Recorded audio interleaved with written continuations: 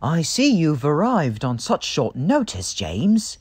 Even if a library is an odd place to find a locomotive, but I digress. I know how it feels, but the thing is that the Northwestern Railway's main line does not allow engines that are blind to run on it.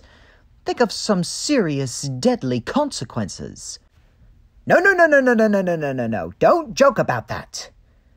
Still, though, your sunglasses are essential after your incident.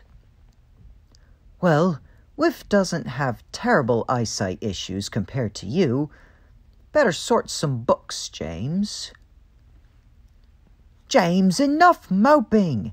You're at a public place. Did you forget that you can't run on the main line because of your blindness? How many times have we told you that? Look, as sorry as we are that this has happened to you, we cannot risk said things like this. And even if they did, you'd be taking up storage at the Sodor Steamworks.